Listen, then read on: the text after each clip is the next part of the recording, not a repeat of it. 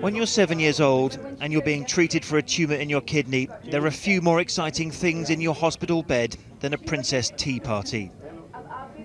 And today, little Wafia Rahmani had a real-life princess to share it with, as well as someone to wear her toy tiaras. The Duke and Duchess of Cambridge today came to the Children's Cancer Hospital in Pakistan that William's mother had famously raised funds for. Princess Diana came to this hospital in the mid-1990s to support her friend Imran Khan, the one-time cricketer, now Prime Minister, and together they raised funds for this hospital, which is still going strong today. It generated enormous interest within Pakistan, but also in the world.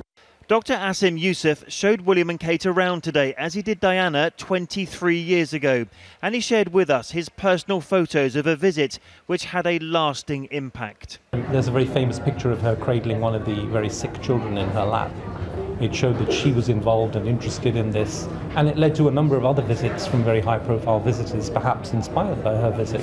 William has been unable to avoid memories of his mother at every turn here in Pakistan, but he's been very sensitive to the charge of trying to recreate the images of Diana's visit here. William and Kate want to make their own mark in Pakistan and look ahead rather than only looking back. Chris Ship, News at 10, Lahore.